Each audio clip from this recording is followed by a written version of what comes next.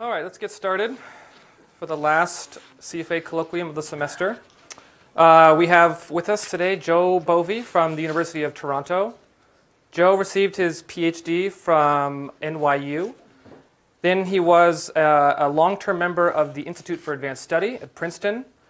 And as of last year, is an assistant professor at the University of Toronto.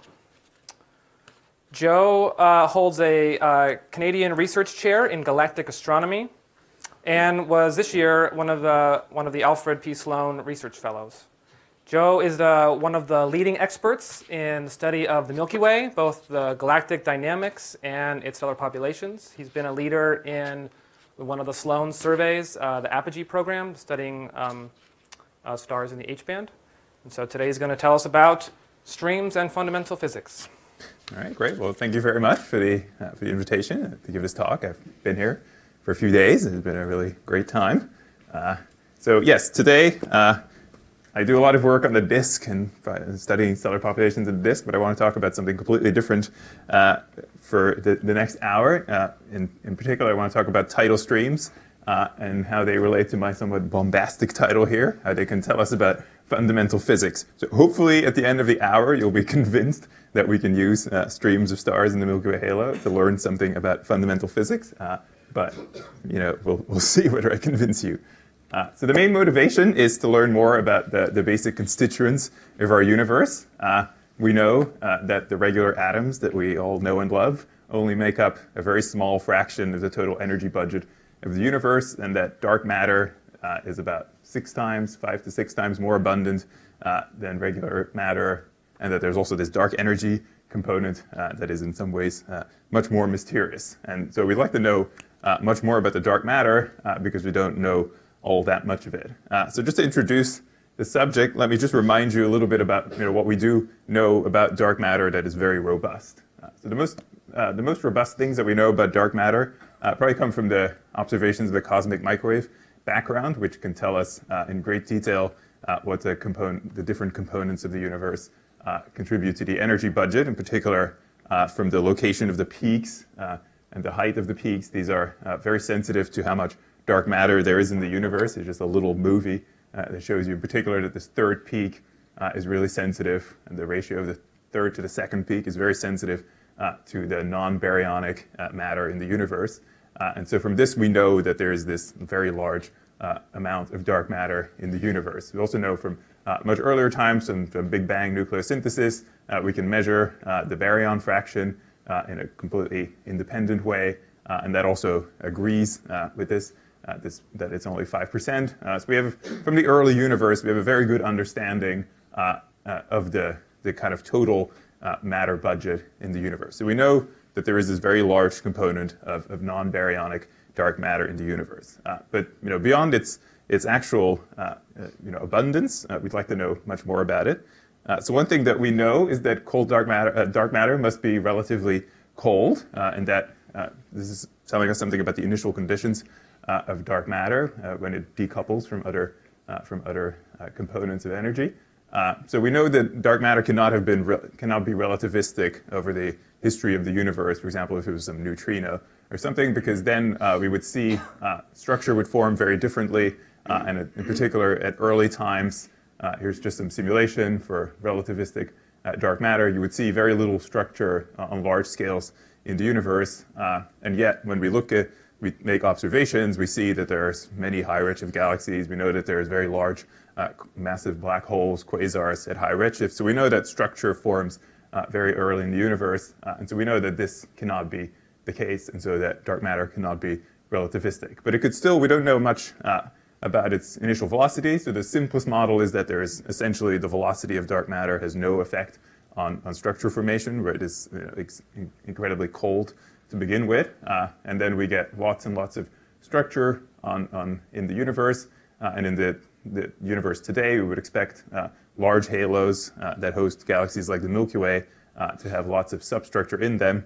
But if dark matter has some velocity that is not relativistic today, but that was relativistic at very early times, it would still wash out some of the structure, but this would still be in a way that's compatible with the high redshift universe, and we would get less structure today. And so this would, if we could actually distinguish between these two models, that would teach us something about the fundamental nature of dark matter.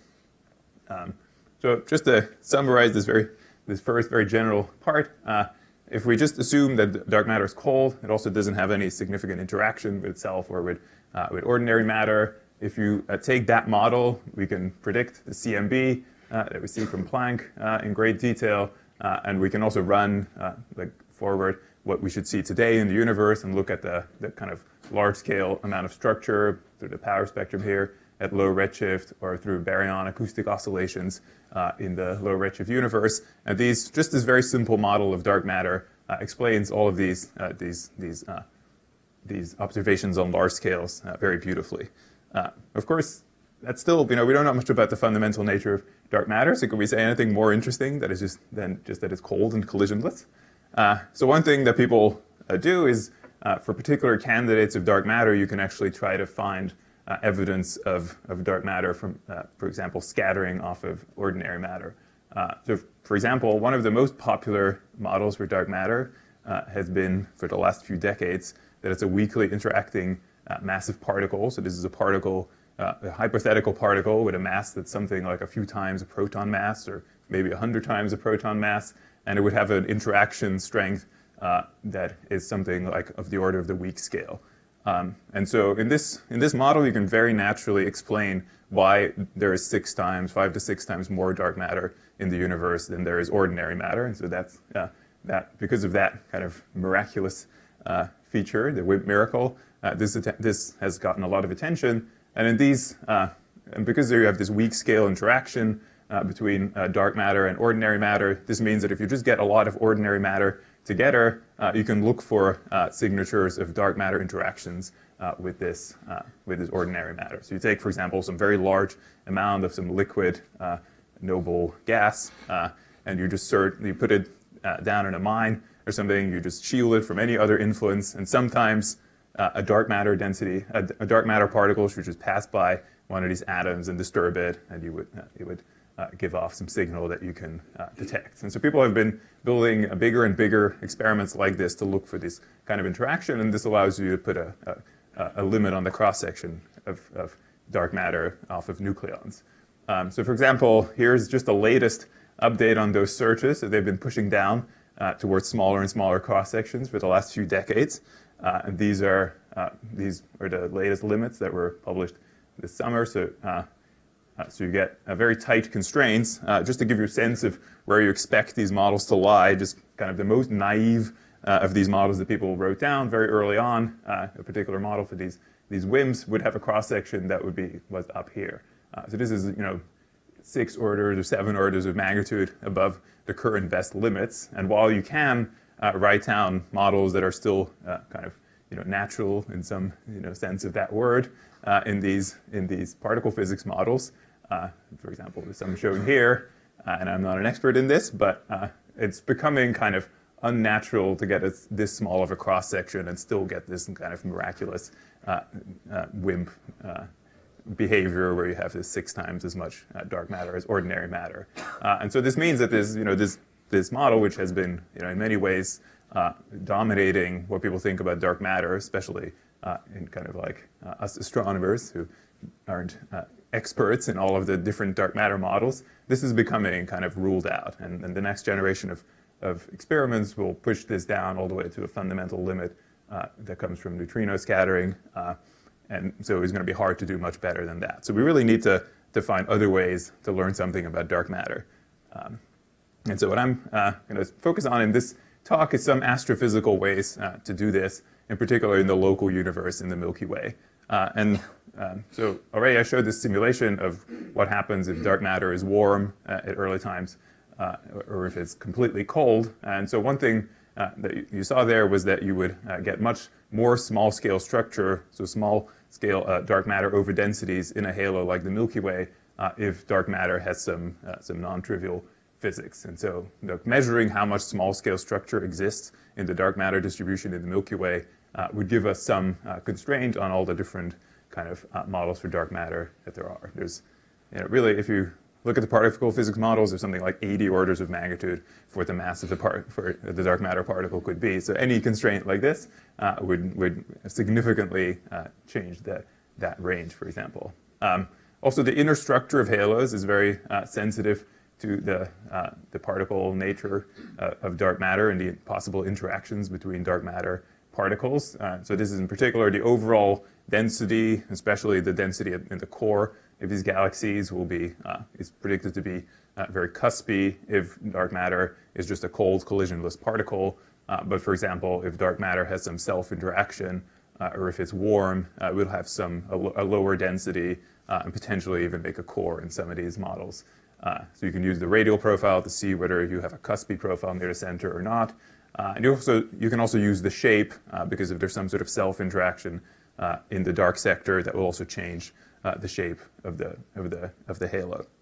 And so these are all things that we can potentially measure in the Milky Way. So I'll talk about some ways to do this with tidal streams in the talk.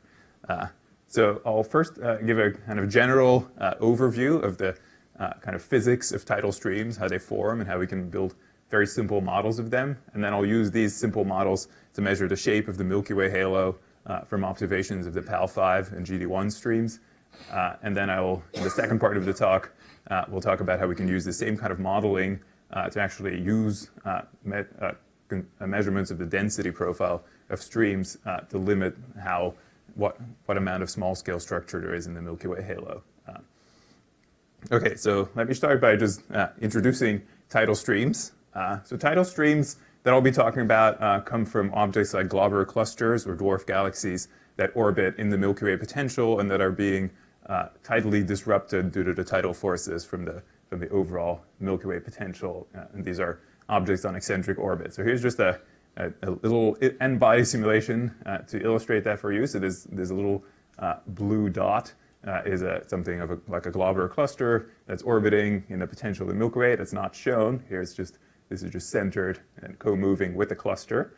And what you see is that some of these particles that are coming out of the cluster, they just get put on an orbit that's slightly different from the orbit of the cluster, and because of that, their frequencies are slightly different, and their orbits, their energies are slightly different. So they start going a little bit faster than the globular cluster, which means that they kind of slowly drift away from it. And because particles get removed from the globular cluster periodically, this leads to this kind of tail of stars that come out from this globular cluster. And the same thing happens with dwarf galaxies, which are also tidally disrupted. So this is a very simple dynamical process that we expect to happen in the Milky Way. And one of the great things that SDSS did was to actually find lots and lots of evidence for this in the halo of the Milky Way. So this is the famous field of streams from SDSS. These are just stars in the halo and just shows you a kind of density map of these stars at different distances. And so you see that there's a lot. This is not just a smooth distribution of stars in the Milky Way halo. You see that there is this very large feature here that is the Sagittarius stream, which was known before SDSS, but it very clearly shows up here. That's an incredibly large overdensity in the halo. A significant fraction of stars in the halo are part of Sagittarius. So we know that there's a Sagittarius dwarf galaxy. So this is one of these tidal disruptions in the process of happening. But then you see also that there are smaller streams here. I don't know whether with the contrast you can see it very well, but there's a stream that goes out here kind of straight. That's called the orphan stream. It's called the orphan stream because we don't know what the progenitor of it is. But because of the width, which you can't see very well, but it's about this wide, it seems like it probably is coming from also a small dwarf galaxy rather than a globular cluster. But the kind of nicest example of a globular cluster stream that we have is the Palomar 5 stream, which comes from the Palomar 5 globular cluster, which is sitting right there. And you see it very clearly in this field of streams here, where you get this incredibly narrow stream of stars with two tails coming out from the Palomar 5 stream. And so we know that there's lots and lots of structure from these tidal tails, just like we expect from these very simple dynamic simulations. Okay, so I want to talk about two things in particular, as I said, just the overall shape of the halo and the and the lumpiness. So I'm going to take a few slides to give a somewhat technical overview of how we can model tidal streams. So here's just a motivation for that, just to get you through the next few slides. So I'll show results in the second part of the talk for how we can measure the axis ratio, the shape of the halo, using observations from the Palomar 5 stream. So these are shown here. So we have measurements of the Palomar 5 globular cluster, is here, it's not shown. And then we have measurements of where the stream is on the sky, in just RA and DEC here. And we have measurements of the velocity along the stream. And so these lines are just models in a galactic potential with different shapes of the halo of where the stream is expected to lie based on the phase-space position of Palomar 5 in the galactic potential. And so you see that we can draw these very smooth models here, and there is quite a bit of a range in where you expect the stream to lie as you change the shape of the halo. So this data is very sensitive, obviously, to the shape of the halo. And so I'll talk a little bit about how we can actually very easily make these very smooth models for where we expect the stream to lie.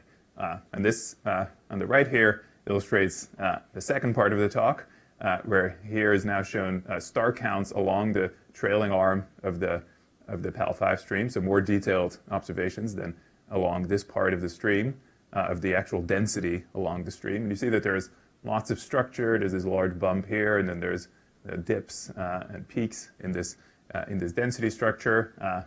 And so here in the middle panel, just divide this out as like an overall gradient. But then you see there's still lots of, once you take out overall gradients in the density, there's lots of small scale structure left here. And so the point of the second part of the talk will be to ask the question of how can we use this small scale structure to actually measure how often the stream has interacted with dark matter subhalos. And here's just a very simple, here's an example of a simulation where it has interacted with a set of subhalos, where the subhalos are 3 times as abundant as you kind of naively expect in the cold dark matter universe. And you see that you get also these kind of same kind of wiggles in the density profile. And so this we can also very easily compute with very simple models of tidal streams. And so this is, you see that there are very precise tools for learning about the shape and the small-scale structure of the Milky Way halo. Okay, so the big challenge for all of these projects is how do we efficiently model the stream so that we can build many of these models to run like some Monte Carlo chain to constrain the actual potential, or how can we efficiently do many simulations of the impacts of substructure on tidal streams so we can make simulations like this and compare it to the data that we have at hand. So for this, we need a fast method. And so people have done various things in the past. So the simplest assumption that you can make is that a stream is actually just a single orbit in the halo. There's no real good reason to make this assumption, I think. But it's very simple because everybody knows how to integrate an orbit. And it's very fast because integrating a single orbit is a very easy thing to do. And it turns out it is actually quite close to correct. But it's slightly wrong, and it's wrong in a way that really affects what you learn about the potential. So if I were to draw these lines just for orbits rather than actual models of the stream, they would lie much closer together, for example. And so if you infer the shape of the halo based on models where the stream is an orbit, you would get a very wrong answer. So it's slightly wrong, but it's been done many times in the literature, unfortunately. Then at the other extreme, what you can do is you can just run full n-body simulations of the disruption, just like the movie I showed a few slides ago. You just instantiate a cluster of stars, and you just let it disrupt self-consistently in an external potential. So that's, obviously it's quite easy to do. You just have to run an n-body simulation. But running n-body simulations is still quite expensive, even if you only use a few tens of thousands of particles, which is, enough to do this, but it would still take you like an hour or so to do a single simulation accurately enough. So this is very expensive, but it's clearly correct. So in some sense, it's what we should be doing. But it's too expensive. So kind of something that you could do that's in between is rather than just self-consistently simulate how the cluster disrupts, you can just integrate a model cluster forward in time. And at certain times, you just say, oh, I remove a star from the cluster. and you put it at a distance, at a slight distance and a slight velocity offset from the cluster, just to say, oh, it's been tidally stripped. It's now just slightly outside of the tidal radius, has a slightly different velocity. And then you can just say, well, from now on, it doesn't feel, it's not bound to the cluster anymore, so I'm just going to integrate the orbit forward in the Milky Way potential. You can put in the cluster potential as well, but you just don't put in like any individual interactions with particles in the cluster anymore. And so then you're again in the regime where you're doing orbit integration, which is very simple. You just solve these equations of motion, and then you just integrate them forward. But you still have to do hundreds of orbits to do this properly, and what you end up with in the end is just a Monte Carlo sample along the stream, which you have to build a smooth model for the stream out of. So this is it's much faster than doing the n-body simulation, and you get the stream roughly correct. But in the naive way, you just get a Monte Carlo sample in the end, which is kind of hard to use. The approach that I've been taking is to work in a set of coordinates called action angle coordinates, which you may be familiar with.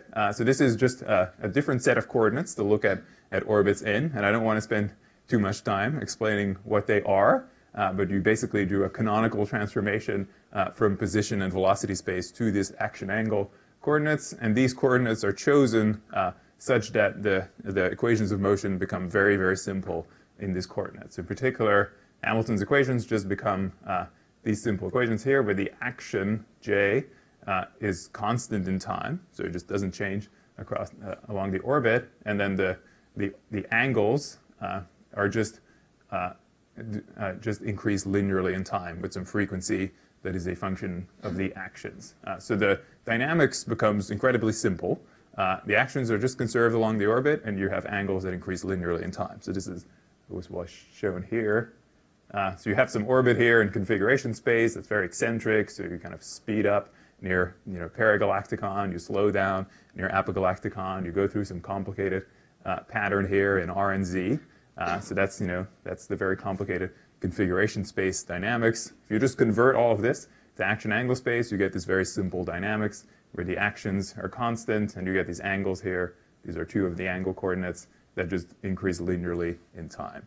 So if you can make the transformation to these coordinates, the problem becomes incredibly simple, and that orbit integration is just analytic.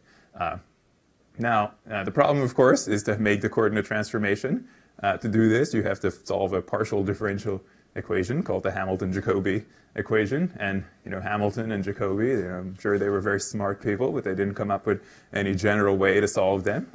So that has really kept this field back for many, many, I guess hundreds of years. Just slight exaggeration here. And so, while it's been known for a long time that action angle coordinates are obviously the right way to look at streams, in practice we could not use this because we can't, for a general Milky Way-like potential, actually compute these actions and angles for orbits in the halo.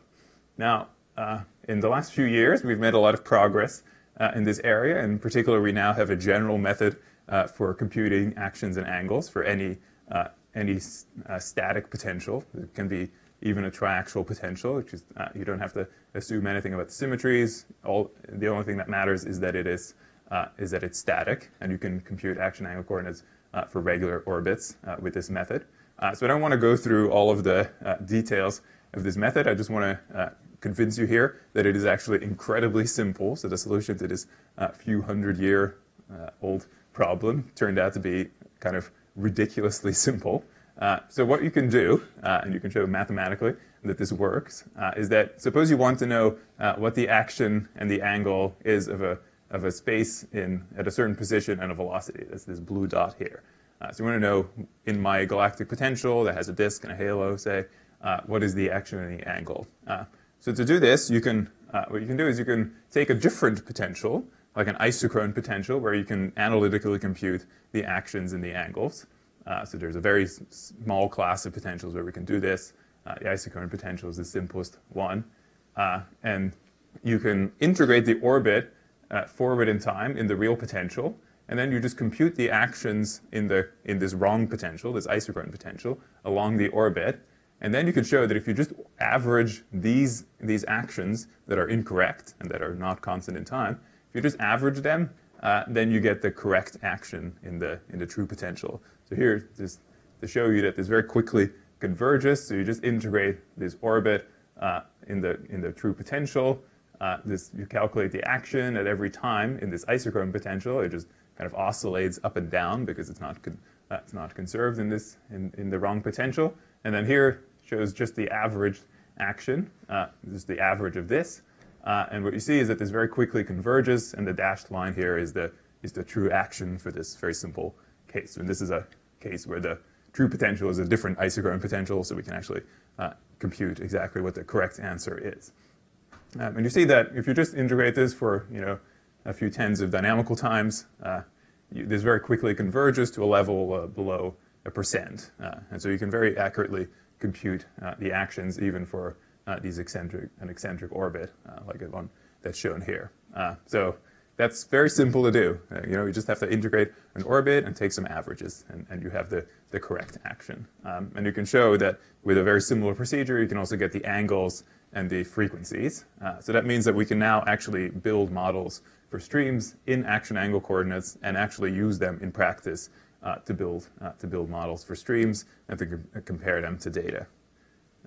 Okay, so then now let me just very briefly show you what the dynamics of a stream is in these action angle coordinates. So I told you before that the simplest way you can model a stream is just you model a stream star as just being some different delta x, delta v, position and velocity away from the progenitor object at some time. And then you just integrate both of these forward with orbit integration. So that's simple, but it takes time.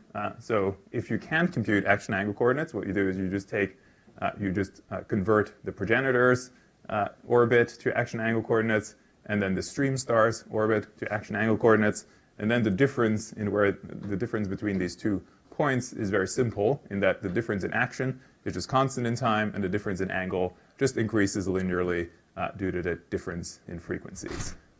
And so, your orbit, where your star in the stream is compared to the progenitor is just incredibly simple. It just evolves linearly in time. And just to give you a sense of, because you probably don't have much of a sense of what kind of deviations in action space typically are. They're not just in kiloparsecs or so, but you could just think that these kind of relative differences within the stream and between the progenitor and the stream are just essentially given by the velocity dispersion in the cluster or the dwarf galaxy divided by the typical velocity of the halos, the circular velocity.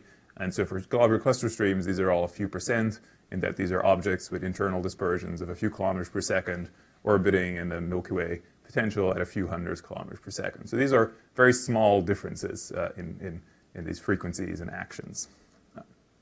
Okay, so this is very simple to do all of this dynamics in action angle coordinates.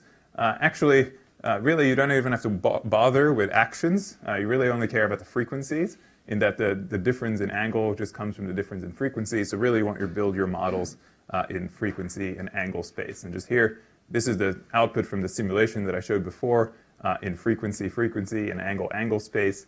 So you see that there's just, the stream looks very simple here. It's just a straight line. You get these 2 clumps due to those are the leading and the trailing arm.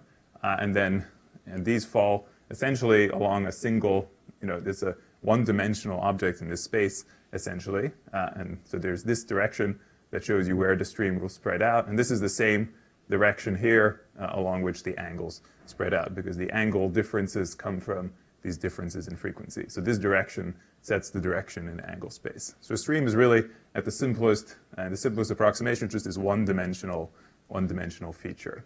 And I'll call this the parallel direction, which you can just think of as the direction along the stream.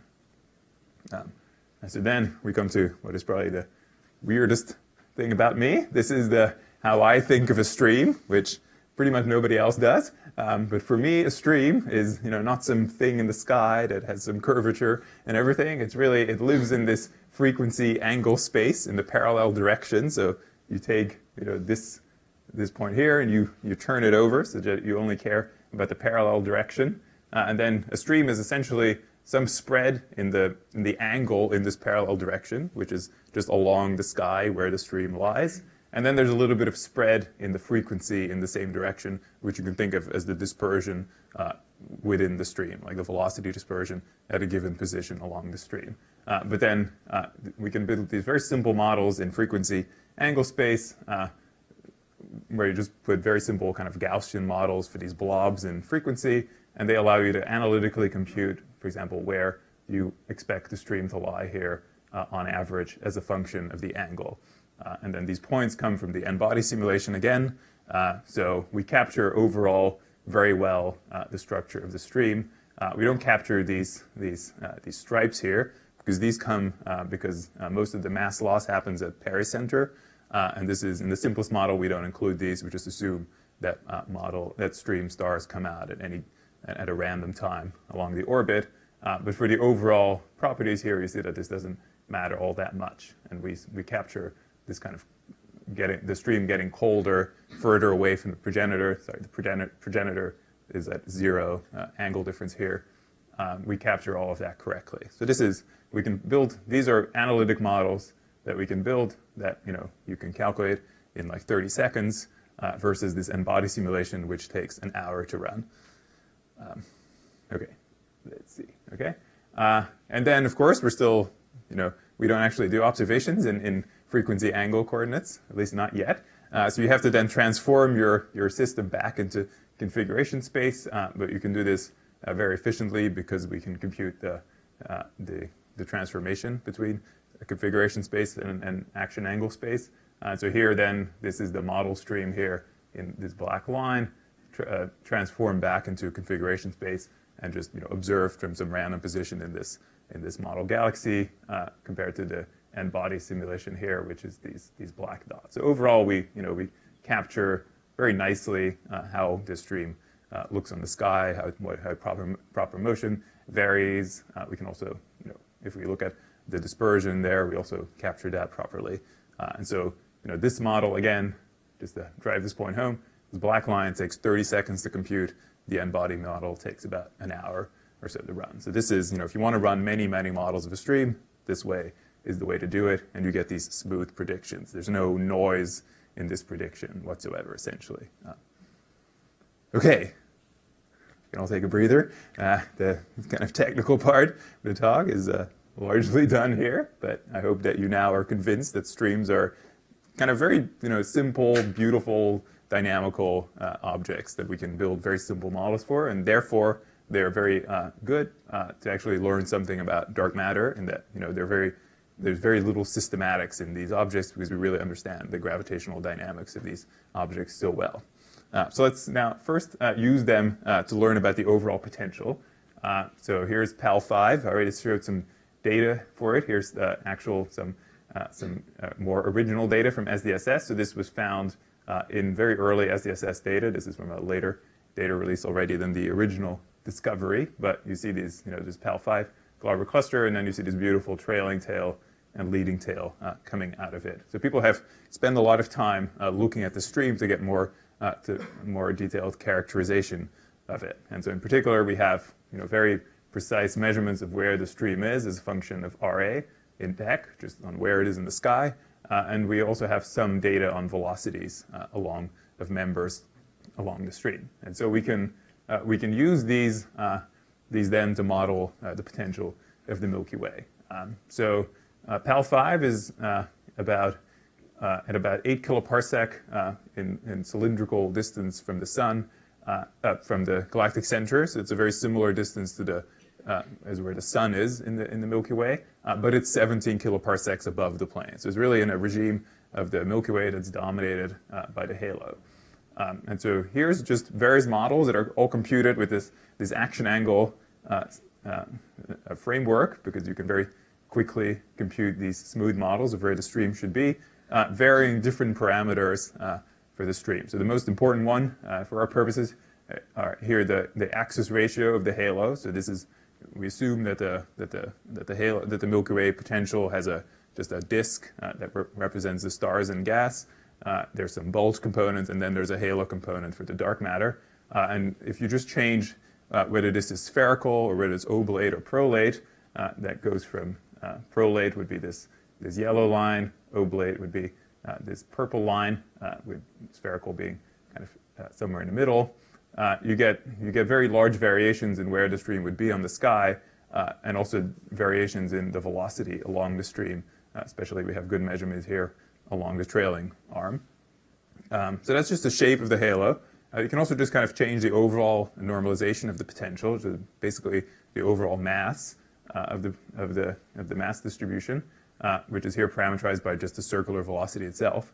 And that would also change, for example, very significantly if you change the circular velocity between 200 and 250 kilometers per second. Would give pretty large changes in where the stream is in the sky and also in the line of sight velocity. And then there's you also need to know what the position and the velocity of the PAL5 cluster itself is. So if you change those, for example, we don't quite know what the distance to PAL5 is. If you change those, you also get very large differences. If you change the proper motion of PAL5, for which we have some measurements, but they're not perfect. And so within the uncertainties, you still get pretty large differences in where you expect the stream to lie. So you really have to marginalize over all of these different parameters to learn about the potential. But one thing you should notice here is that in all of these three panels, the dependence of both the position of the sky and the velocity is always the opposite color scheme here. So you always go from either purple, you go from purple to yellow, and yellow to purple, and that's also the case here, or you go from yellow to purple and purple to yellow. So they're opposite in how they react. Whereas the shape of the halo, you get the same color scheme. So you go from yellow to purple and from yellow to purple, which means that basically how these change where the stream lies are completely orthogonal to each other. And so you can essentially measure the shape of the halo independent of all of these parameters because they change the observations in orthogonal ways. So this means that PAL5 is really an excellent way to measure the shape of the halo. So then to do this and to marginalize over all of our uncertainties in distance and proper motion, and we also take different models for the Milky Way disk and the Milky Way halo, and so we run many fits in all of those doing MCMC exploration. So then one question is, how do you actually summarize all of that information? And to do that, we express the measurement here rather than expressing it as some constraints on parameters of a parameterized model for the halo. We just assume that we measure the force component, so the acceleration in the halo at the position of PAL5. And so then for all of the models that we run, this is effectively the prior that we have in this space, just from all of the ones that we consider. And then when we do our measurement, we get a posterior distribution on this force component, these two components, the radial component and the vertical component. And we've assumed that the halo is axisymmetric, so there's no third component to the force. It's just zero. So then we get a very tight posterior on this force component. And you can divide the posterior by the prior if you want to know what is the likelihood, so what is the information that just comes from PAL5 that wasn't coming from just the set of potentials that we looked at. And so this is the likelihood. It's very similar to the posterior. And in particular, it has this very large difference in axis ratios. It's very elongated, and it's elongated in such a way that this is the line of where the flattening of the potential, the total potential, is constant. So this is again saying that we measure the flattening of the potential much better than we measure the overall normalization of the potential. Okay, so this is one measurement of an acceleration in the halo from PAL5. So that it's going to help a little bit with constraining the halo, but by using a different stream, we can get another measurement. So here's the GD1 stream. It was also found in SDSS data. You see it's this 60-degree long stream here. It's very beautiful in this way that Carl Grillmeyer has of looking at the SDSS data. It's not that obvious, I think, to anybody else before processing, but it really stands out once you look at the data in the right way. So this is somewhat further from the galactic center in cylindrical coordinates, but a little bit closer to the disk. So it's in a regime where both the halo and the disk contribute significantly to the acceleration. But still, we can run the same kind of models we have for GD1 we have a little more data along the stream in that we have measurements here of the position of the stream on the sky. We have measurements of the distance along the stream to different parts of the stream. We have some measurements of the proper motion along the stream, and then we have some measurements of the line of sight velocity along the stream. Now, the one thing that we don't have is a progenitor for this object, so we don't know where the progenitor is. So we need to marginalize completely over where the progenitor of this object is, but we can do that. And so here's just again showing you if you change, now these plots are the ones that change the shape of the halo. So from oblate to prolate, you get especially large differences in where the stream would be on the sky. And here's just changes, again, in the overall normalization of the potential, which gives you big changes here and smaller changes in these components. So we again can run the same kind of analysis, run many, many Monte Carlo chains in different models for the Milky Way potential, and again constrain the force components at some fiducial location that's just kind of picked to be in the center of the stream. And so we again have a prior on these two force components and a posterior that comes from fitting to the data. And so we again get this very tight likelihood. So we again from this get a very good measurement of the acceleration components at the position of GD1. So then what we could do is, from these two accelerations, we want to learn, what is the shape of the halo. So what we do to do that is we add these data to some other measurements of the Milky Way potential that we have, in particular the H1 terminal velocity curve, the velocity dispersion in Boda's window to get some sense of the bulge. We use measurements of the vertical force that we've made in the Milky Way close to the disk, which essentially constrain the scale length of the disk. And then we use some measurements of the circular velocity curve out in the halo. And we combine all of these to measure the shape. So here's just, and then we use a parameterized model for the Milky Way where the disk has some free scale length and scale height. There's some, the halo has a scale length and has a shape parameter. And then we also vary the distance to the galactic center, the circular velocity, and the relative normalization of all of these components. So it's a pretty flexible model. And so here's just kind of constraints that you get on the flattening of the halo compared to all of these other parameters without using any of these stream data. So this is using all the data that we have on the potential, some curated collection here, but not putting in these new measurements from PAL5 and GD1. And you see that we are essentially, there's no constraint on the shape of the halo, and that it could be anywhere from very oblate to very prolate based on these data. So there's essentially no constraint. And once you put in PAL5 and GD1, these contours tighten up significantly, and we find that the halo is essentially spherical with an error bar of something like 15%. So that just comes from that you can pin down suddenly the accelerations in the halo, which we weren't able to do before. So here's just a visual illustration of the potential in the inner Milky Way that comes out of this best fit model. So this is just the acceleration at different points, and the color scale shows the potential. And so you see that these measurements in PAL5 and GD1 really help to, because we see that they so closely point towards the center of the Milky Way. It means that the halo must be spherical. They're not quite pointing to the center because there's some flattening from the disk, but because they're so close, this means that the halo is spherical. You can compare this to simulations, and typically because of adiabatic contraction kind of the halo due to the formation of the disk, you should end up with a halo that is flattened somewhat. And typically you find values below 0.8, whereas we find that the halo is roughly spherical. So this is in slight tension with these simulations, but it's not a huge tension at all. So we have this very good understanding of the Milky Way halo. Okay, so we know it's a very simple spherical halo so far. So now let's go on and use tidal streams to learn about whether there's any small scale structure in this smooth spherical dark matter halo. So again, the motivation of this is a very particular motivation is just this initial velocity of the dark matter.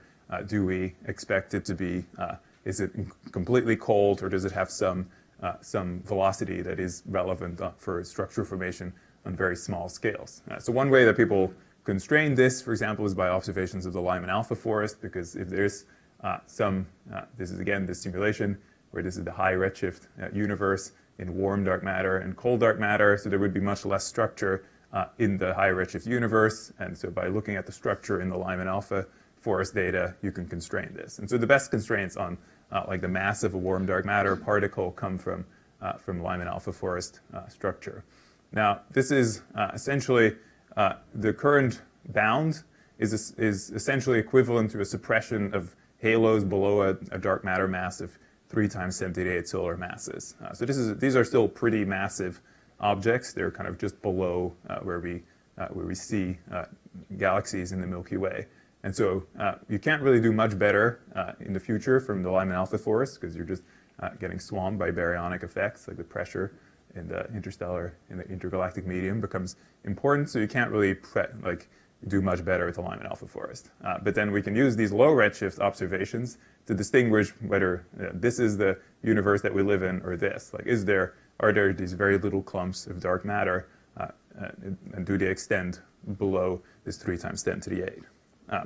So just to show you what we expect to happen to a stream is here's again a simulation of a stream where we're sitting, the progenitor is sitting here, and you have stream stars coming out, a stream forming, and then sometimes a dark matter halo, like there, will come by and perturb the orbits in the stream, and then these orbits will just start to, they have a little bit of an extra velocity, and so that means that some stars will go away from the point of impact, some will go towards the progenitor, and you'll get density perturbations. You get perturbations in where the stream lies in the sky. And so rather than being this very smooth stream, what you end up is a stream with significant density variations and some kinks in it. And so by looking for this structure, we can potentially figure out how much structure there is in the dark matter halo. Now, it's a very subtle effect. Like just to make this movie, I had to make the number of impacts like 3 times that you expect in CDM. So it's it's even then quite hard to see. So it is a very subtle effect, and so you need a very good way to compute this. Okay, so people have been working on this for something like 15 years. This has been proposed a while ago. So essentially, the impacts are very simple. You just get an impulse. You just change the velocities all instantaneously. And the main effect comes from these halos with masses of about 10 to the 7 times 10 to the 8. So they're in this interesting regime for warm dark matter. And it's very difficult to calculate what happens. People will typically run n-body simulations again, but these are very expensive to run, and they will take hours and hours to run to just do a single realization of a stream being perturbed. But it's ideal for this action angle modeling, because for every star in the stream, in action angle coordinates, you have this very simple dynamics where the angle is just increasing linearly in time. And then what happens when an impact happens, like at this time, it will just it will perturb the velocities and so change the frequency slightly. But then after the impact happens, this star will just go off on some slightly different orbit and again, just increase linearly in time. So all you have to do is compute what happens at this point in our model, and you can just plug it in and run the same kind of modeling as before, because it's all very simple. Okay, so previously we had just difference in action is constant, different in angle just increases linearly in time. And now what we just get a little additional kick to the actions, but that's again just constant after the kick happens. And then we get a little change in the frequencies that will just change how the increase in the angle happens. So all you have to do is compute these for your kicks. There's a slight kick in the angle, but it's essentially unimportant. And then you just plug this into your model and run it forward. And again, in like 30 seconds, you can build a stream that was perturbed by a dark matter halo. Just to show you that this actually works. So this is a comparison between the kind of density profile that you get for a stream, an n-body stream that was hit by a dark matter subhalo of 10 to the 8 solar masses. So you get this very deep depression in the density. This is essentially because stars move away from the point of impact. So you open up this gap in the stream. And the black line is the simulation. The red line is this very simple action angle model where we've just put in these kicks at the point of impact as these changes in frequency. And then these are the kind of kinks that you would see in where the stream is on the sky, just as a function of one of the coordinates. And you see that the red is just this simple model in action angle space. It just completely captures what happens to these streams.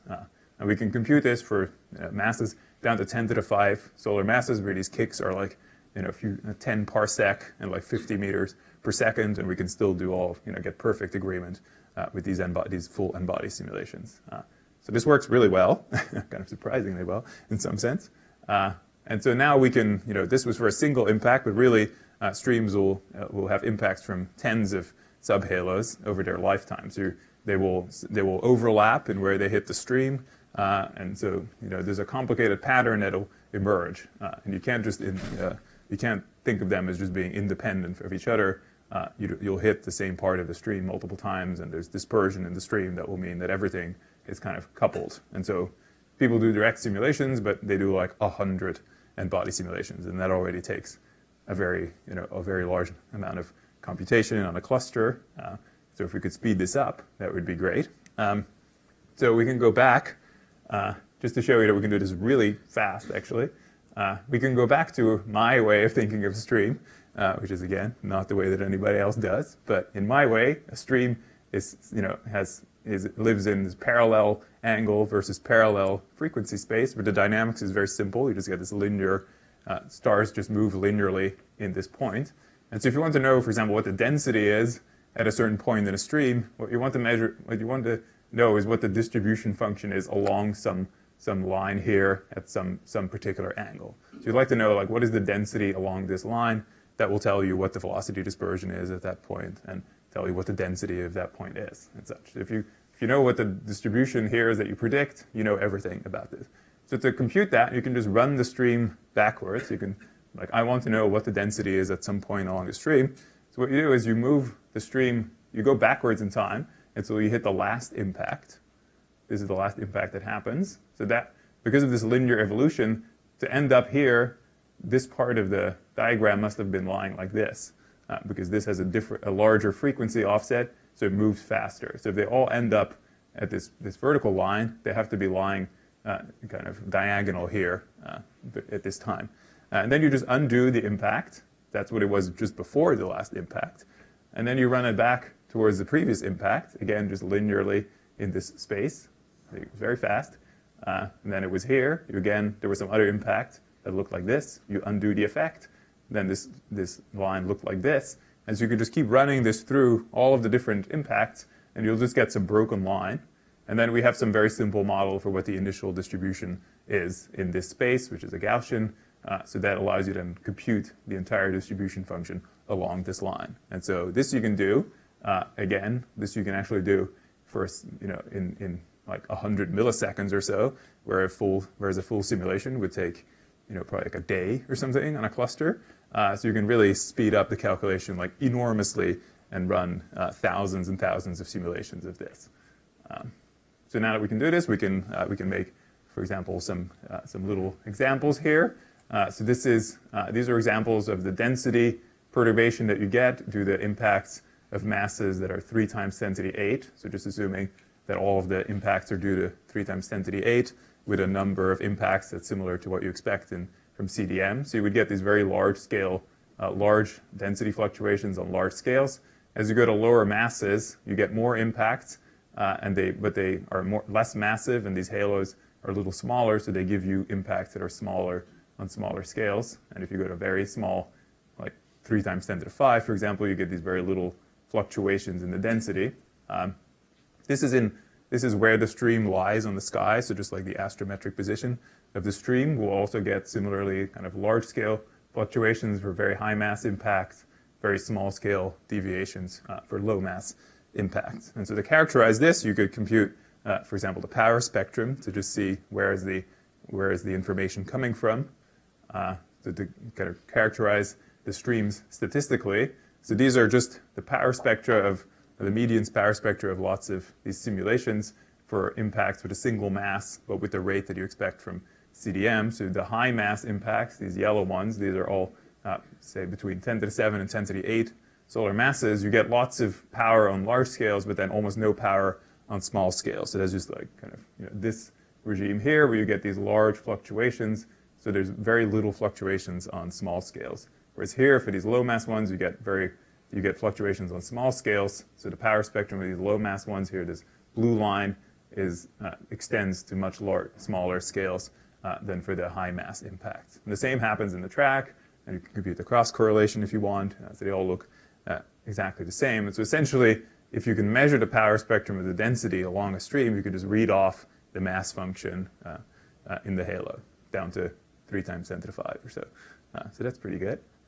Here's just what happens if you have a cutoff in the power spectrum. So just as you expect, so we run full mass ranges of halos and run thousands of simulations here. And this is just as you expect. If you have some high mass cutoff, here's this yellow line has a cutoff at 3 times 10 to the 7 in the subhalo mass function, some exponential cutoff. You would just get very little. You get less structure. If you put the cutoff at lower masses, it just cuts off at some smaller scale. So these are small scales here. And so if you see that there's some sort of cutoff in the power spectrum that you measure for a stream, you can measure whether there's a cutoff in the subhalo mass function.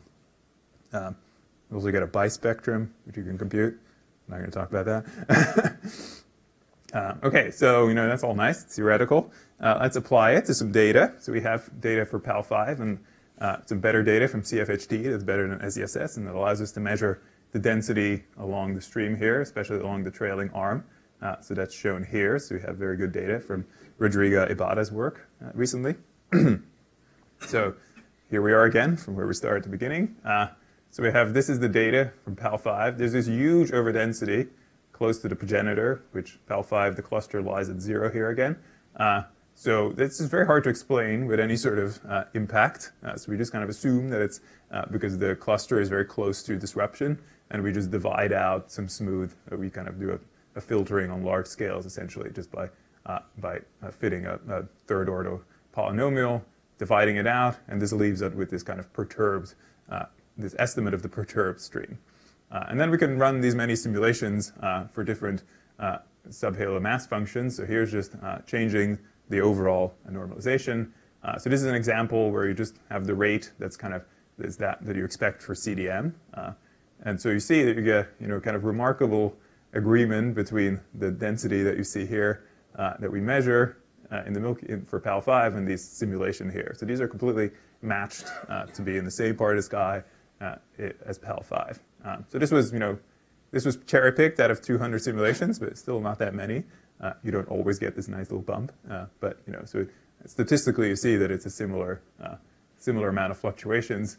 If you have much less substructure, for example, like only a third of what comes from CDM, you would almost get no fluctuations in the current for the current error bars. If you have much more, then you would get very large fluctuations. So we can measure the power spectrum. It's very hard because there's a lot of noise currently, but this should all get much better in the future.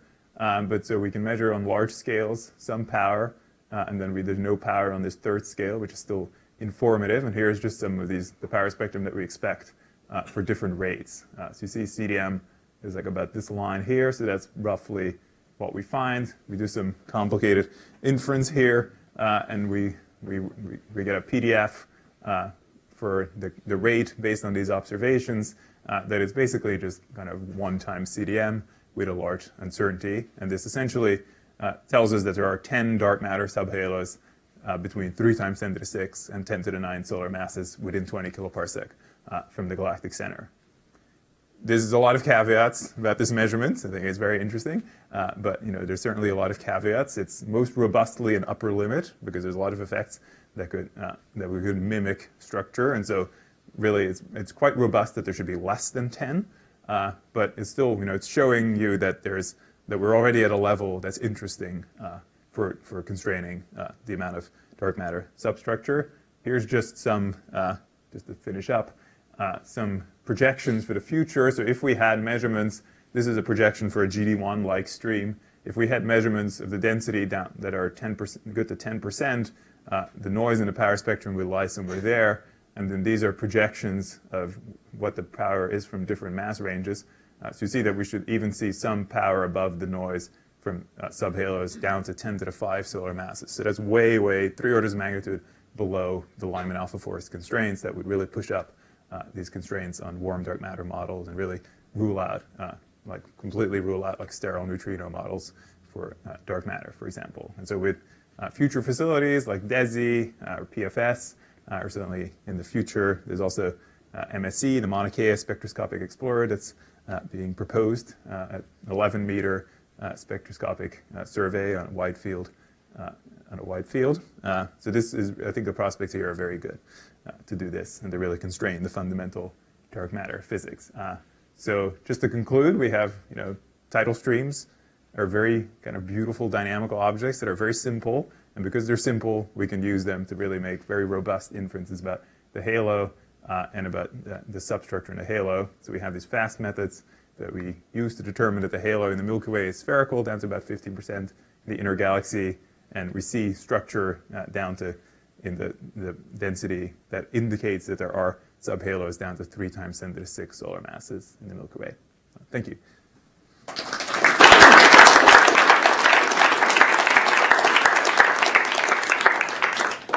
Great questions. Charles.